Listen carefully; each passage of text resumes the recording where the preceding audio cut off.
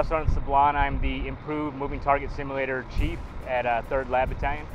The purpose of this exercise is to help meet some of the training requirements for our gunners to make sure that they're proficient in firing a Stinger missile, also incorporating quick reaction drills and support by fire positions utilizing the 50 cal. In the event that there should ever be a time where the United States has an air threat against them, or we have not yet established air superiority, we want to make sure that we have gunners on the ground that are able to eliminate that threat. Out here today we utilize both the Stinger missile and the 50 caliber machine gun. The Stinger missile, obviously for air defense, we were able to eliminate any air threats that were coming towards our simulated convoy by utilizing quick reaction. We also had the 50 cals out there for any ground threats that we had, simulating a support by fire type position while the Stinger team engaged the aircraft.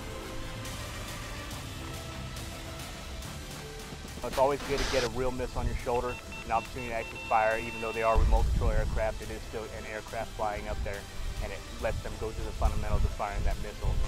I'd say the biggest thing that they've gained is the experience, the ability to actually feel that adrenaline, be able to pull that trigger and actually watch effects on target.